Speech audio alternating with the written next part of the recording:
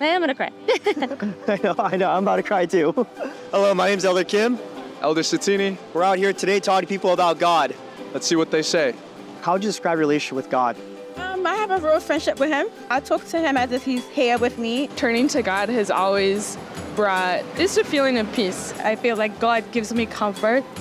The most important thing is that God loves us and that he has a plan for us and that we need to trust. My relationship with God right now is non-existent. I think I'll get there. I think I'll get there.